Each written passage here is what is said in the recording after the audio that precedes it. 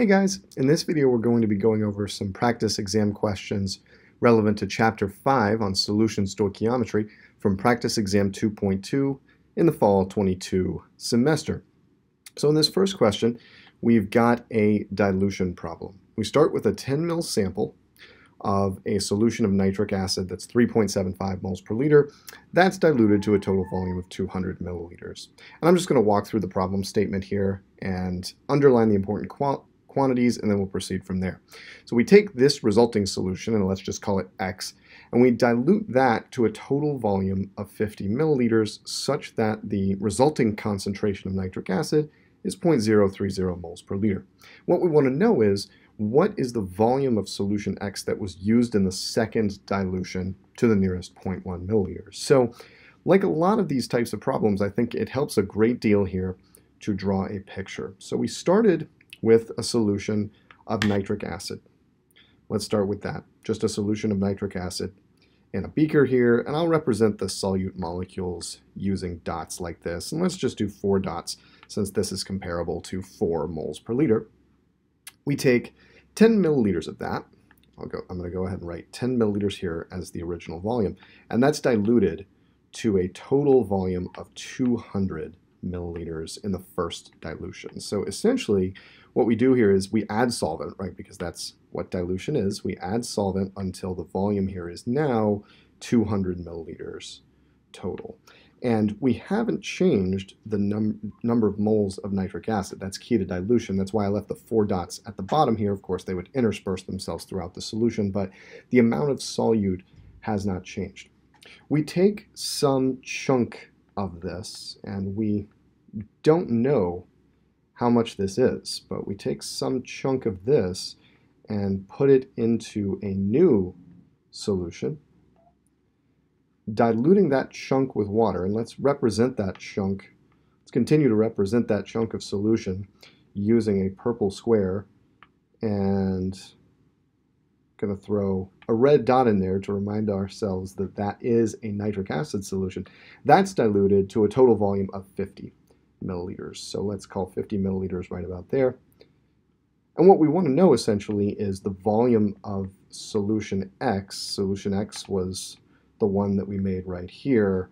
The volume of that purple box. How much of that solution did we use to prepare the final solution? And the final solution's concentration was 0.030. Let me actually do that in red since it refers to the red solute.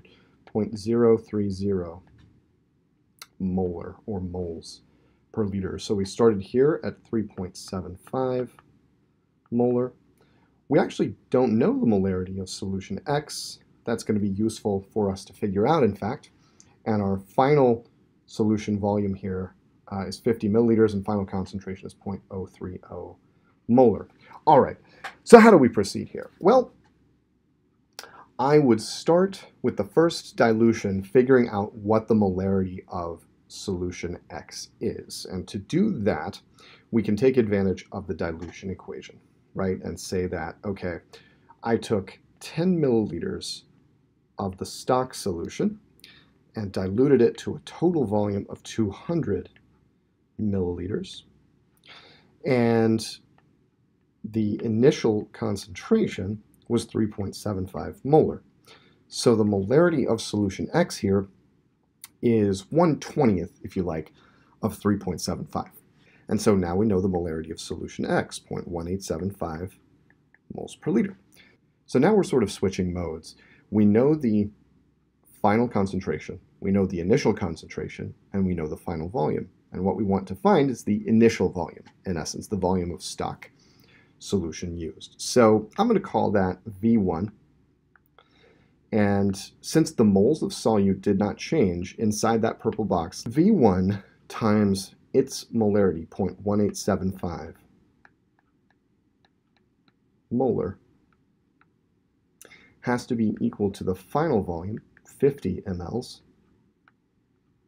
times the final molarity, since this too is the number of moles of nitric acid, and it's the same before and after dilution inside this purple box that we took out of solution X to dilute. So from here, then, all we need to do is solve for V1, the volume of stock solution used. And when we do this, we arrive at a final volume of 8 or 8.0 milliliters of stock solution used. And if you kind of think through the math here, this feels about right? The final concentration is about 16% of the initial, and we went from 8 to 50, which leaves the stock at about 16% of the total overall volume of the solution. And so the initial volume of stock used, 8 milliliters. In this problem, we're asked how many moles of lithium sulfate, Li2SO4, are required to produce a solution with a volume of 125 milliliters that is 0.8 molar in lithium ions. And so noting here that we're thinking about Li2SO4, which is a full-blown ionic compound, but what we want to know about in terms of concentration is lithium plus ions. We've got to take account of the fact that this compound dissociates in aqueous solution when it dissolves. And so we can think about this as dissociating into 2 lithium cations and a sulfate anion when it's dissolved in water. And here's a simple balanced chemical equation for this process. And so in essence, what we want to know is I've got a target volume. Let's go ahead and write that down, 125 milliliters. And you know what? Let's go ahead and convert that to liters because that's going to make our life easier later. 0.125 liters. And I've got a target concentration of 0.8 moles per liter of lithium cations. I can multiply these to figure out my target number of moles of lithium cations. And when I do that, I arrive at a target number of moles of lithium cations of 0.1 moles of Li+.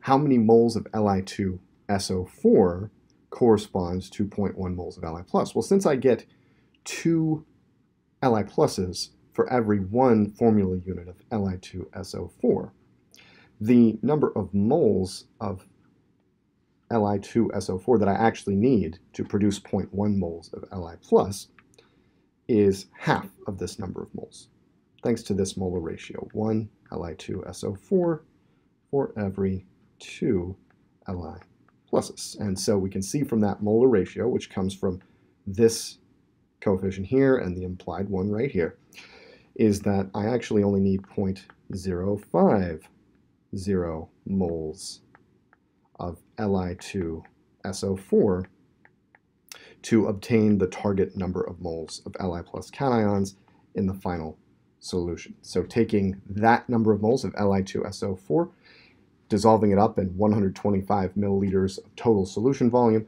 gives me a final molarity of lithium ions of 0.8 moles per liter.